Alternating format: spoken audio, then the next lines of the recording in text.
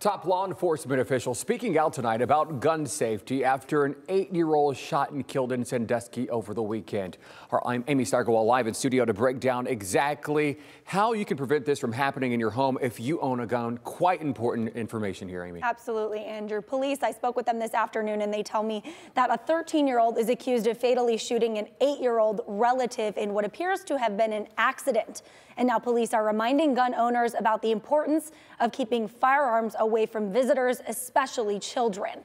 Now, if you are planning on having people over the next couple of weeks, making sure your gun is somehow locked up is incredibly important.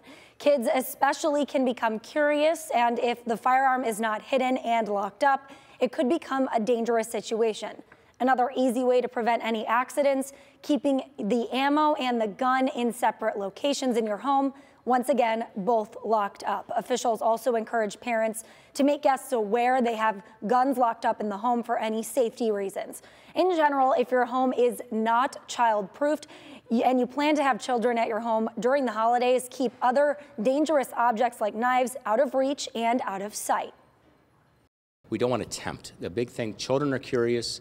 They like to look at things, and as much as they may be told, don't touch, curiosity comes into play. So if we just don't tempt them, they don't see it, they don't find them, they don't have access to them, we just made it much safer and hopefully eliminating a tragedy.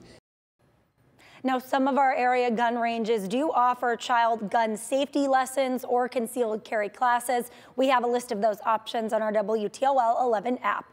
Reporting live in studio, Amy Steigerwald, WTOL 11.